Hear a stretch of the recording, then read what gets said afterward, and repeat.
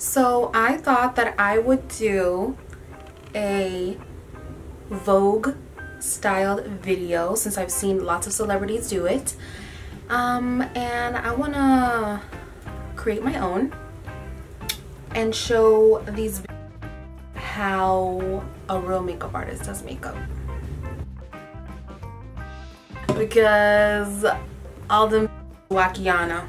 So let go.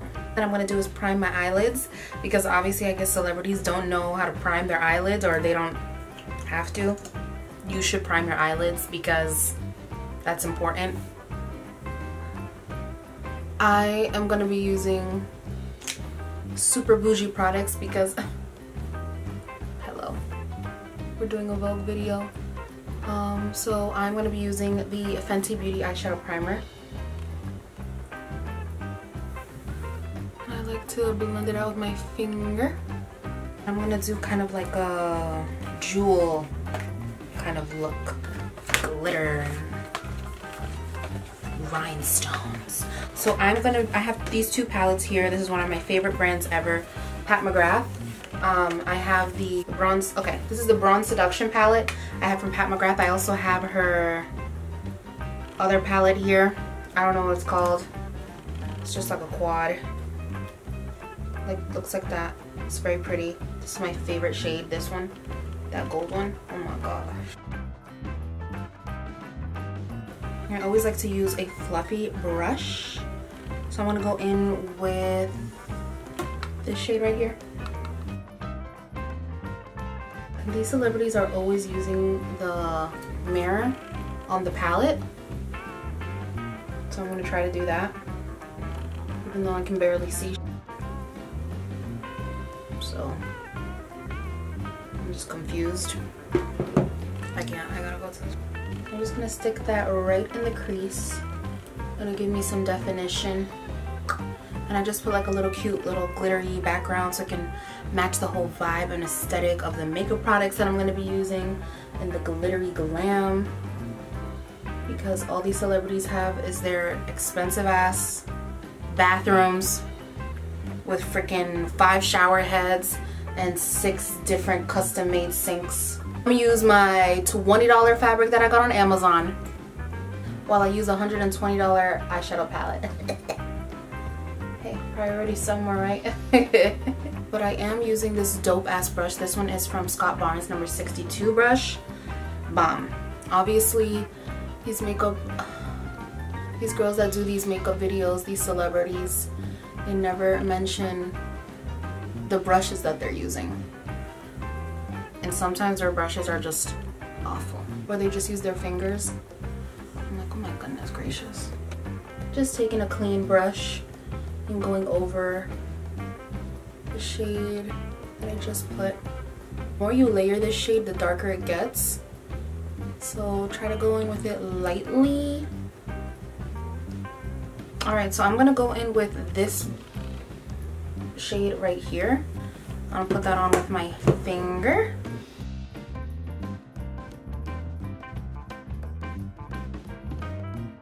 I'm gonna take a little bit more of that first shade. And I'm putting it pretty high up on my lid. Just for like that more editorial look. And then I'm gonna go in with this shade right here. It's not white. It's not white. It's like this gorgeous iridescent, like green, weird. Look at that. Oh my lord.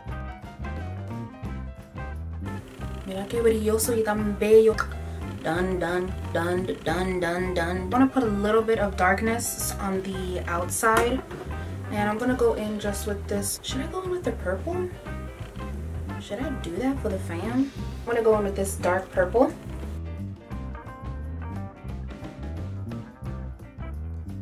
Putting more of that gold shade, the one that we put on the center. And I'm just focusing that on the outer. I'm gonna put the jewels. I have these jewels that I got Amazon, and they look like this. They look like this. So that is what I'm going to use to apply my my jewels, and some lash glue. I like to use the Callus lash glue, and I think I'm going to use like rose gold ones and the gold ones. When you put jewels, you want to make sure that you're able to see them when your eyes are open. So I'm going to put one right at the top.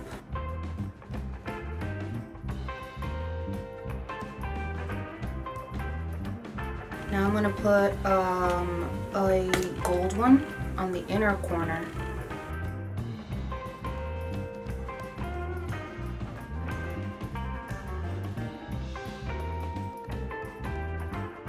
Now I'm going to add another gold one right.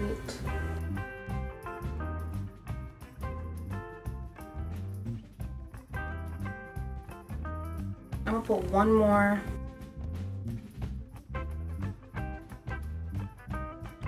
We're gonna move on to the face.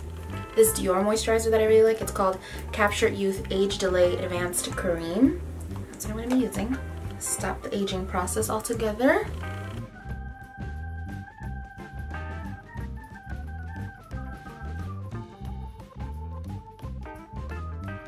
Eye cream on too, because why not? I mean, we're gonna be doing a Vogue video, so hello. I'm using the Dior Capture Total Eye Cream.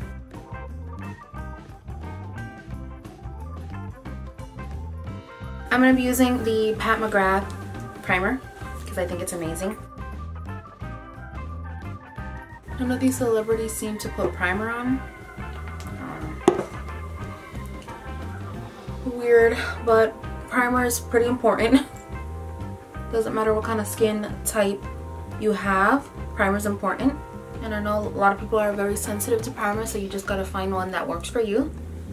But primer is important. Once you find that like perfect primer for you, trust me, you'll never go back. So my favorite one is the Pat McGrath Skin Fetish one because I feel like it just smooths my skin really nice, and it's a great base for underneath my makeup. I'm gonna go into foundation now. Foundation, I'm gonna be using the Pat McGrath Sublime Foundation because this is one of my favorite foundations ever. I'm gonna put it on a tray so that it can be sanitary. These celebrities don't know how to keep things sanitary. And then I'm just gonna pounce that all over my skin.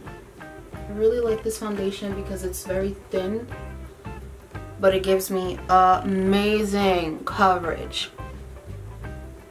To be honest with you, all the time I put this foundation on, I feel like a supermodel.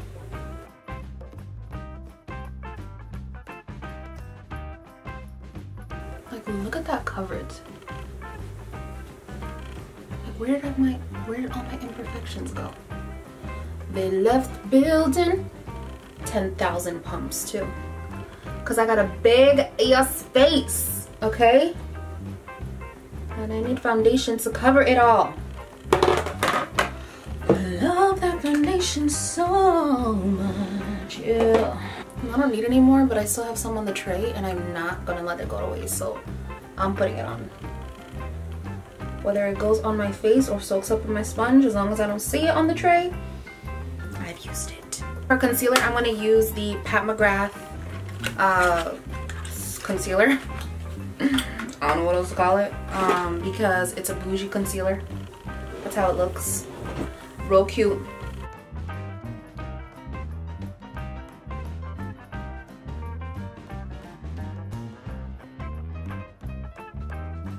This is just how I put on concealer. I like to brighten up my chin and to give it some extra concealage. It's also really good if you have a darkness on your chin, brighten that area up. I also like to brighten up my upper lip.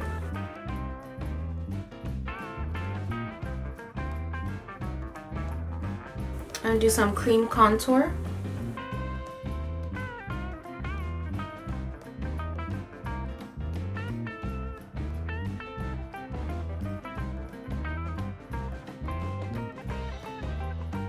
And also one thing I've noticed is that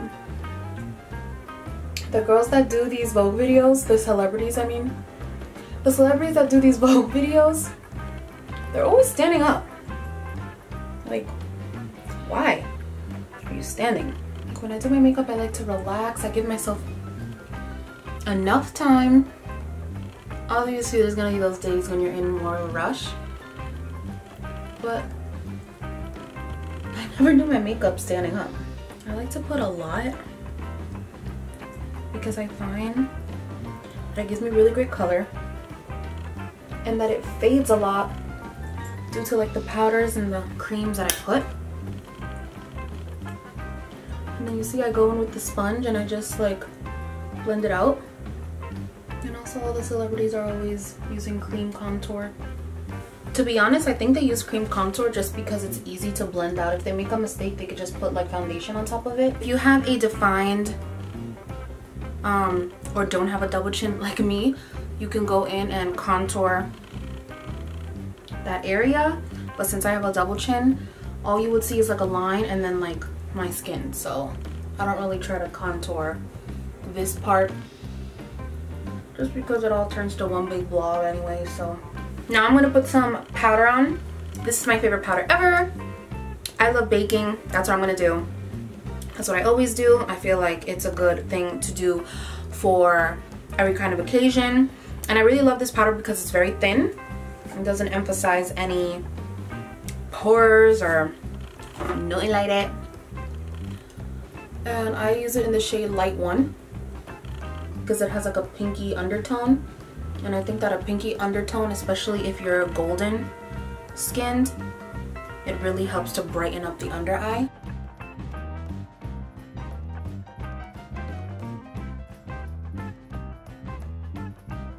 And I basically put it everywhere I put the concealer. And me specifically, I have to put it on my forehead because I crease on my forehead no matter what foundation I use. Concealer, I'm always creasing. And I always have to set it, and this powder is amazing because it doesn't make anything look thick or cakey. A little bit more under my eyes because I leave it to set there because that's just what I prefer. Alright, now I'm going to go in with my lower lash line, and that's why I put the powder there, so that any fallout that happens, that if it happens because of the Pat McGrath eyeshadows, I don't know about that, but just in case I get a little ham, I have that powder there for insurance, so that if anything does fall, the powder catches it. When I wipe off the powder, no mess. I'm gonna go in with that purple shade. Brush and kind of buff it out. Blend that out. Make sure everything is very blended. I kind of want it. I don't know if you guys can see, but there's like a no fallout coming from that purple. Amazing! Now I'm gonna go in with the golden shade that we used. And I am not using these eyeshadows wet. These are just that freaking pigmented. They're so luxurious. Then I'm putting that light one in the inner corner.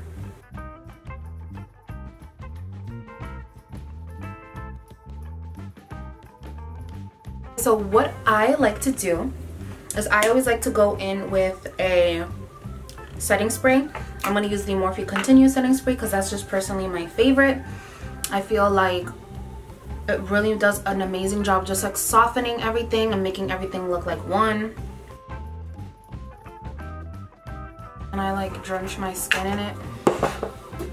And I also like to do this because I think that it intensifies the highlighter. And I always use a little fan just to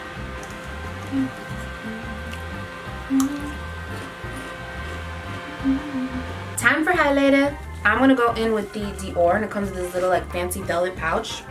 I don't know why, but it do. And this is how it looks. And I like to use this little tiny brush. This one is a Morphe JS4 brush. Tiny.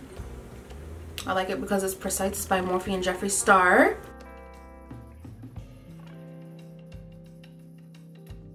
Like, come on, are you serious? And that's Dior. I always put it on the tip of my nose, on my cupid's bow, which is right above the lip. I used to put it on my chin. Haven't done that in probably 2 years now, because I used to break out. I mean, I break out on my chin. It's my most breakout part of my face. Honestly, one of the only ones. I only break out here on my chin, but I feel like when you put highlighter, it emphasizes that so much that I don't miss it. And I naturally get really oily anyway, kind of on my chin. So in pictures, like when I have a lot of highlight, it just looks a little too strong. And I just keep going with the highlight because I personally love it. You can put as little or as much as you want, but I really love to be beaming. So for blush, I'm gonna put on this Dior blush. It's new. It is like a orangey, corally kind of shade, which is beautiful. I'm gonna use a Scott Barnes cheek brush because this brush is so bomb. And I feel like it just does the work for you.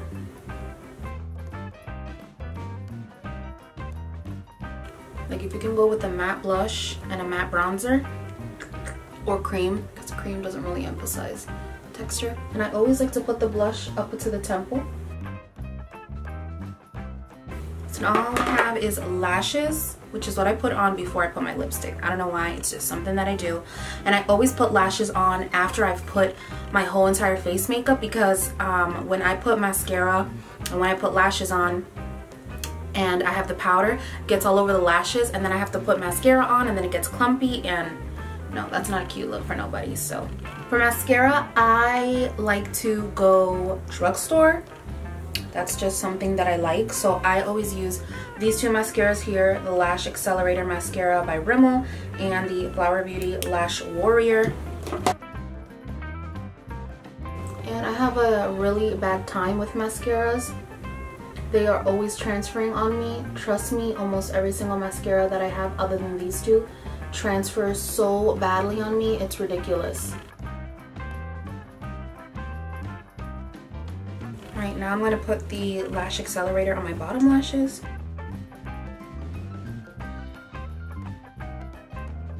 Okay, so for lashes, I'm going to be putting on the Huda Beauty Hootie number 23 lashes. I really love these lashes because they're very long and they're fluffy, but I don't know, they give me kind of like a Marilyn Monroe type of vibe, and I still want to be able to see a lot of the glitter, you know what I'm saying?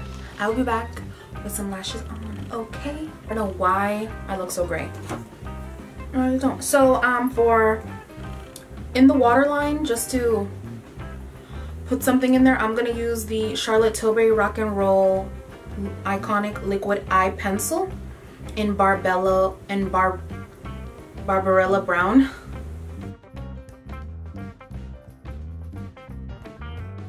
And as you can see, I already have the lashes on.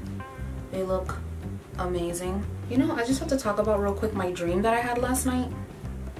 That was crazy. I had a dream that I don't even remember how the guy looked or who the guy was, but I guess he was this really famous like talk show host.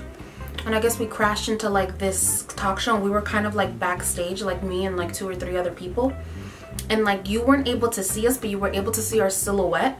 And so we were like dancing right in the background. And I guess everybody really loved it. So we went to go like, I guess right across in another arena. You were able to like go through a bridge and go to like a different arena, and there was another talk show going on there. We were gonna do the same thing. And then I guess the talk show from the one that we were at, the guy, he was like, wait guys, come back. Look at how many people, look, our ratings are so amazing. Double the people came to that talk show. I don't know how it happened. It was like weird. He was like, please come back, like be a part of like a talk show. We need you, you're so amazing. And I was a part of a freaking talk show. And I was like with the microphone, like a part of the talk show, and everybody like loved me. And I I loved it. I loved it. I was like, oh my gosh, is that a sign that I'm gonna become famous? Please, because I feel like I was born to be famous. I feel like I was born to be famous. Hopefully God answers my prayers because your girl was born to slay. Okay, so I'm gonna go in with lip liner now. I'm gonna move on to lips because that's the last step. I love the KKW Beauty lip liners. I think they're so creamy, so soft. So I'm gonna be using the Nude 1.5 lip liner. My favorites are Nude 1 and Nude 1.5 and Nude 2. For lipstick, I'm going to be using one of my favorite brands, which is Charlotte Tilbury. It is actually International Harry Potter Day. Love you, Harry Potter. So I'm going to be using JK Magic lipstick, which is a lipstick that Charlotte Tilbury created inspired by J.K. Rowling, which is the author of Harry Potter. Fun fact, J.K. Rowling said herself that if Harry Potter was turned into a makeup line or was a makeup line, it would be Charlotte Tilbury. Freaking pretty. Oh my goodness, it's my favorite. I love this lipstick. I love lip gloss, so I'm going to use the Lip Maximizer Hyaluronic Lip Plumper by Dior. And I like it because it doesn't really change the color. It just makes it more glossy. Oh my goodness, guys, that is it. That is my look. I hope that you guys had fun watching this video and my take on the Vogue beauty videos that Vogue has been putting out on YouTube. I kind of wanted to do my take on it. I know that they never zoom in or zoom out or anything like that. Usually it's just like them kind of like going really close to the mirror and stuff like that. So I wanted to do kind of something similar to that. I hope that you guys enjoyed it, all my little rantings. I just want to show you how a bad does makeup and how a real makeup artist does makeup. Yep. So yeah. Bye.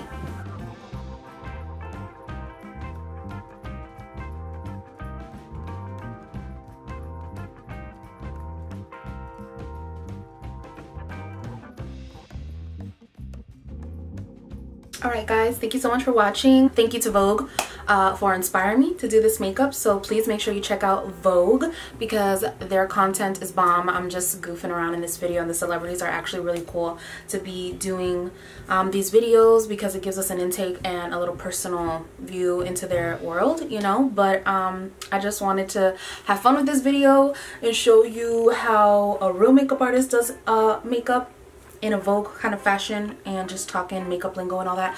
So yeah, that is all I have to tell you guys. Thank you so much for checking out this video. Please make sure you subscribe and hit the notification bell to be notified of when I post new videos, and also subscribe to Vogue like I said. I hope my little bambas have a blessed day.